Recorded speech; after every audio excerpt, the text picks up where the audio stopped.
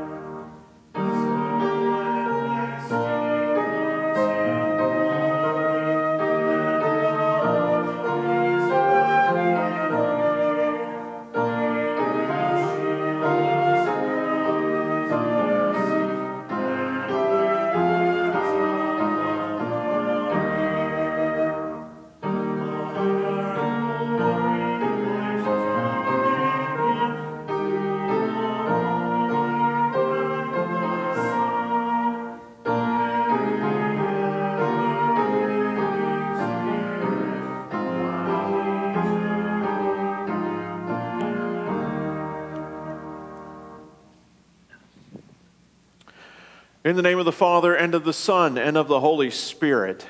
Amen.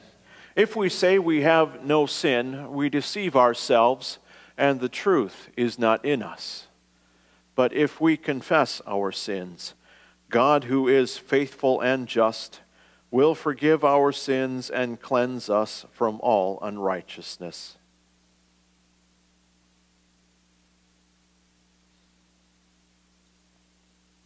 Let us then confess our sins to God our Father. Most merciful God, we confess that we are by nature sinful and unclean. We have sinned against you in thought, word, and deed, by what we have done and by what we have left undone. We have not loved you with our whole heart. We have not loved our neighbors as ourselves. We justly deserve your present and eternal punishment. For the sake of your Son, Jesus Christ, have mercy on us. Forgive us, renew us, and lead us, so that we may delight in your will and walk in your ways to the glory of your holy name. Amen. Almighty God, in His mercy, has given His Son to die for you, and for His sake forgives you all your sins. As a called and ordained servant of Christ and by His authority, I therefore forgive you all your sins, in the name of the Father, and of the Son, and of the Holy Spirit. Amen. We hear some selected verses of Psalm 85 for our introit for this third Sunday of Advent. Show us your steadfast love, O Lord, and grant us your salvation. Let me hear what God the Lord will speak, for he will speak peace to his people, to his saints, but let them not turn back to folly. Surely his salvation is near to those who fear him, that his glory may dwell in our land. Yes, the Lord will give what is good, and our land will yield its increase. Righteousness will go before him and make his footsteps a way. Glory be to the Father, and to the Son, and to the Holy Spirit, as it was in the beginning, is now, and will be forever. Amen. Show us your steadfast love, O Lord, and grant us your salvation. We pray. O Lord Jesus Christ, we implore you to hear our prayers and to lighten the darkness of our hearts by your gracious visitation. For you live and reign with the Father and the Holy Spirit, one God, now and forever. Amen.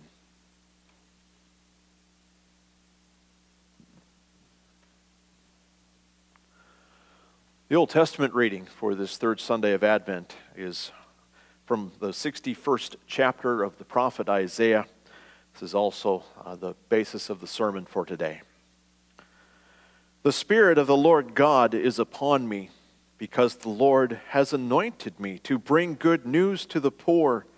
He has sent me to bind up the brokenhearted, to proclaim liberty to the captives, and the opening of the prison to those who are bound, to proclaim the year of the Lord's favor and the day of vengeance of our God, to comfort all who mourn, to grant to those who mourn in Zion, to give them a beautiful headdress instead of ashes, the oil of gladness instead of mourning, the garment of praise instead of a faint spirit, that they may be called oaks of righteousness, the planting of the Lord, that he may be glorified. They shall build up the ancient ruins. They shall raise up the former devastations. They shall repair the ruined cities, the devastations of many generations. For I, the Lord, love justice. I hate robbery and wrong. I will faithfully give them their recompense, and I will make an everlasting covenant with them.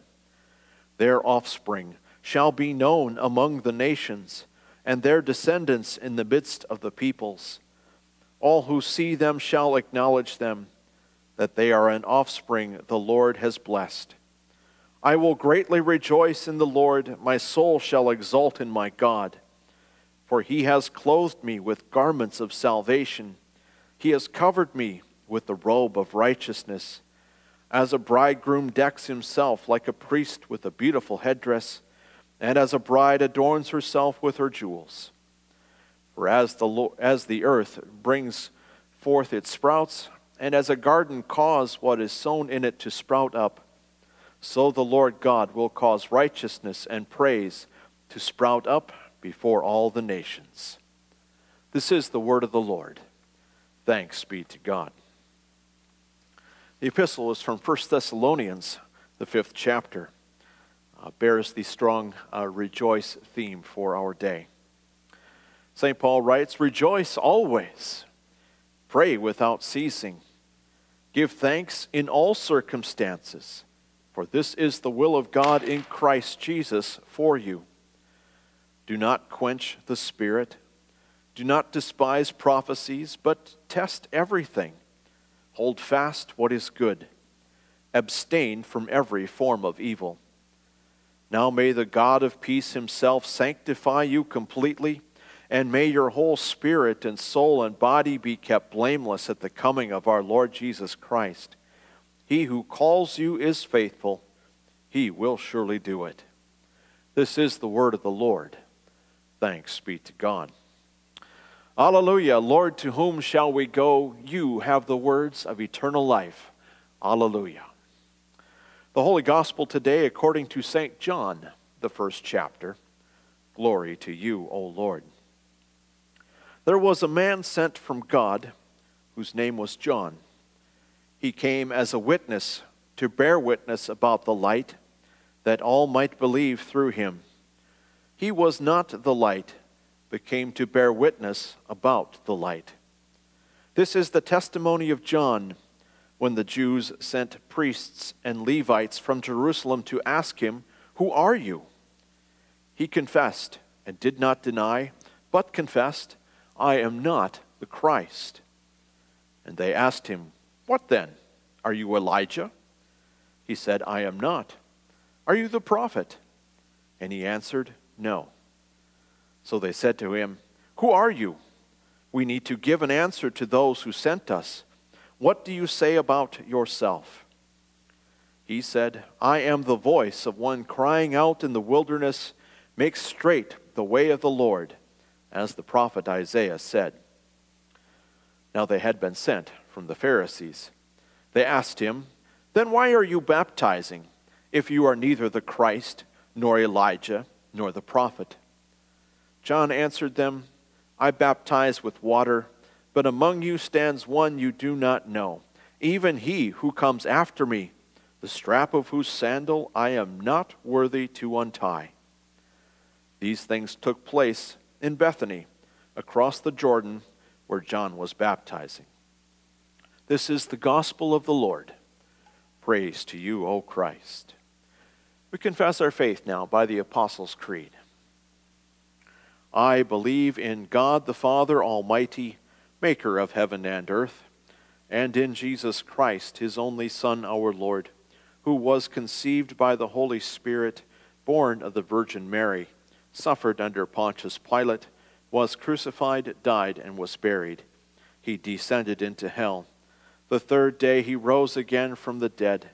He ascended into heaven and sits at the right hand of God the Father Almighty. From thence he will come to judge the living and the dead.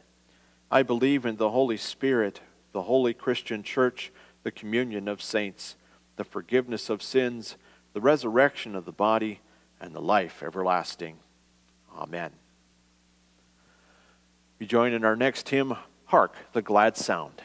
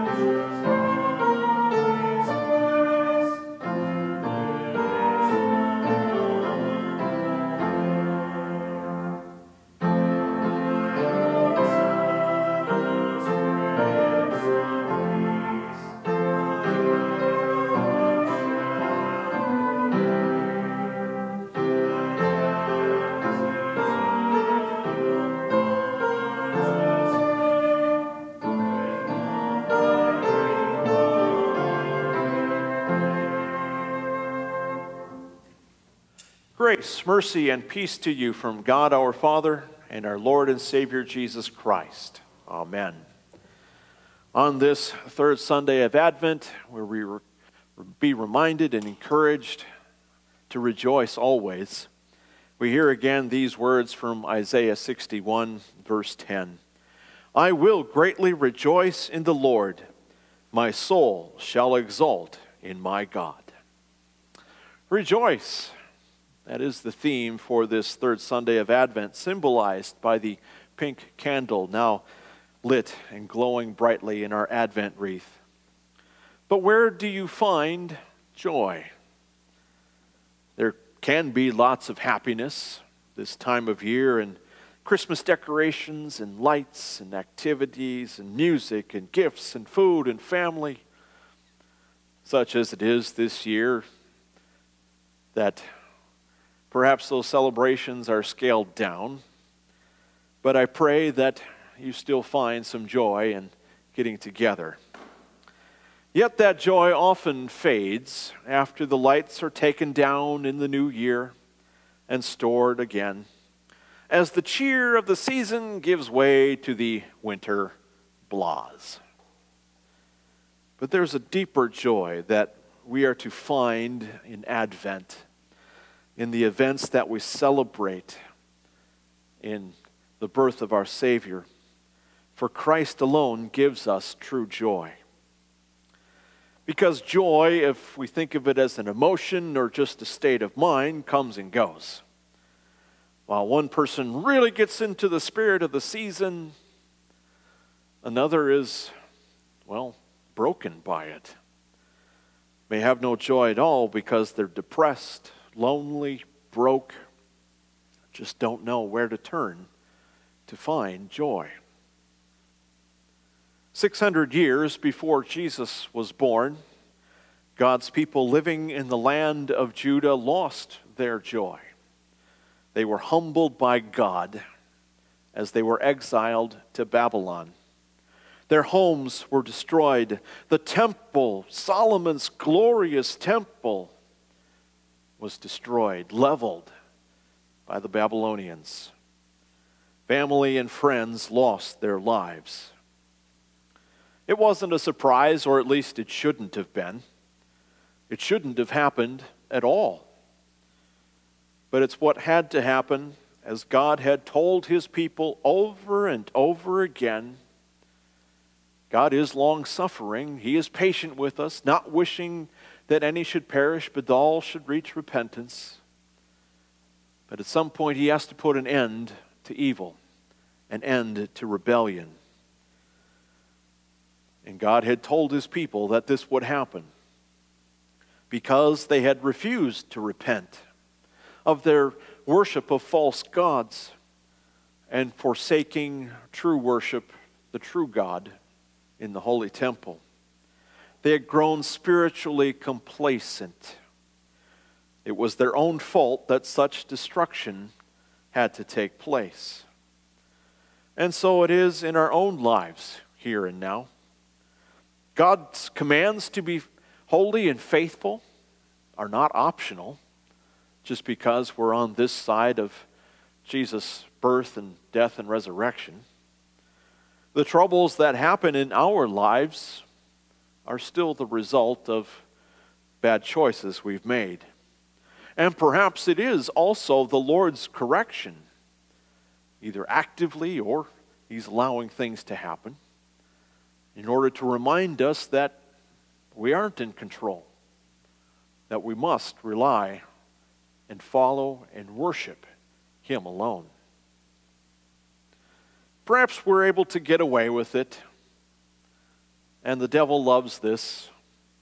He loves to have us think that we can just kind of get by on our own good behavior.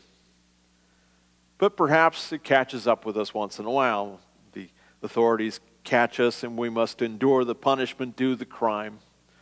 Zip along the roadways a little too fast and perhaps find yourself ticketed and fined. On the spiritual end of things, skip being in God's house and God's Word, and pretty soon you've been lulled into believing in a God that isn't the one true God. And there is no lasting joy, no true joy in any God that takes the place of the Almighty God, the true God who reigns over all things, yet doesn't leave himself up high and mighty on the throne, but rather comes to us, abides with us in miraculous, mysterious ways to make himself known. So when the Holy Spirit turns our wayward hearts back to God, That's when we know true joy. It's where we know we are restored and forgiven. God's people have been given these words of Isaiah about 100 years before their exile to Babylon. They certainly probably didn't understand the full depth of what Isaiah was telling them at that point, but they were certainly going to take great comfort in them. Words that they had inscribed on scrolls and brought with them. Words that provided great comfort when their hearts were turned back to God in repentance and faith while they were in those 70 years of exile. For God had promised them joy again. His word would be there for them to bring good news to the poor, to bind up the brokenhearted, to proclaim liberty to the captives, and the opening of the prison to those who are bound, to proclaim the year of the Lord's favor, the day of vengeance of our God, and to comfort all who mourn. This was the promise of deliverance for God's people then, deliverance from Babylon, that the days would come to an end of their bondage due to their sin of idolatry and spiritual complacency. Not only does the Lord promise deliverance, but also restoration. For the Lord spoke to them through Isaiah, "They shall build up the ancient ruins. They shall raise up the former devastations. They shall repair the ruined cities, the devastations of many generations." God would return them to their land, and there would be restoration, not only of the people, but also of property in the temple in Jerusalem. They would again be God's people in God's place. These words would come to their complete fulfillment, again, hundreds of years later, when Jesus would walk this earth. When in a synagogue he would have the scroll of Isaiah unrolled and read the words that we heard today aloud and proclaim to the people there that day, "Today this scripture has been fulfilled in your hearing." And the people marveled at this and wondered who this Jesus of Nazareth, who he could be. But it would take more years and ultimately the cross and the empty tomb to reveal the true joy of Jesus, who has come to deliver them and deliver us from our captivity to sin, to restore us to the joy of our salvation. For in the death of Jesus is our total deliverance from sin, our freedom from the depths of hell, and our restoration with our Heavenly Father. Christ really does bring true joy at Christmas and all year long. This joy comes when you hear the Word of God, when you hear the promise of the forgiveness of your sins and the absolution that sets you free from your sadness, that binds you up from your brokenness, that turns your captivity to freedom. The freedom we have to live as God wants us to live. God's favor is absolutely assured. His joy, God's joy, is to proclaim His everlasting covenant to you. A covenant He fulfilled in the offspring of His people that would be made known to all the nations, the offspring that is Christ Jesus. And now this is a promise, a covenant that is fulfilled even today in your hearing and your believing of God's word that continues to be preached to all the nations. And as we grow in God's grace and favor by the power of His Holy Spirit, we receive more and more joy, and it shapes our lives, our conversations. It helps us to be a source of joy to others, not only this time of year, but any time of the year. God enables your whole life to be like a great wedding feast of joy. The joy of man and woman coming together as a bridegroom decks himself like a priest with a beautiful headdress, Isaiah writes. And as a bride adorns herself with her jewels, so God has clothed you with the garments of salvation. He has covered you and me in the robes of righteousness. Your baptism is that everlasting covenant that God has made with you. There he united himself to you. Yes, even the sinner that you are, and clothed you, covered you with his righteousness. He has made you his bride and will never leave you or forsake you, even if you have wandered away from your beloved groom. Even if you have wandered from the true God into worthless idols, God forgives you and always takes you back. Jesus is the source of true joy.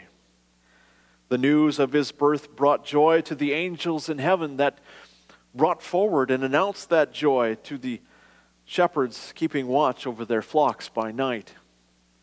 And now you also can rejoice that the Lord has come and will come again. You can rejoice in the Lord always, and your soul shall exult in your God, for he has forgiven you all your sins for the sake of the one born in a manger, who died on the cross, and who rose from the dead, triumphant for you, for your joy, and for everlasting life. In Jesus' name, amen. And now the peace of God, which surpasses all understanding, keep your hearts and your minds in Christ Jesus our Lord. Amen. Continue to the prayers of the church.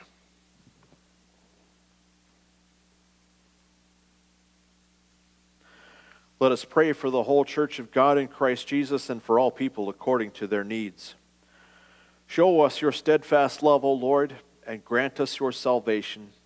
Keep your saints from every folly that would turn them from your words of peace. Lord, in your mercy, hear our prayer. Lord, you sent John the Baptist to proclaim the Lamb of God who takes away the sin of the world. Richly and daily forgive our sins and the sins of all believers.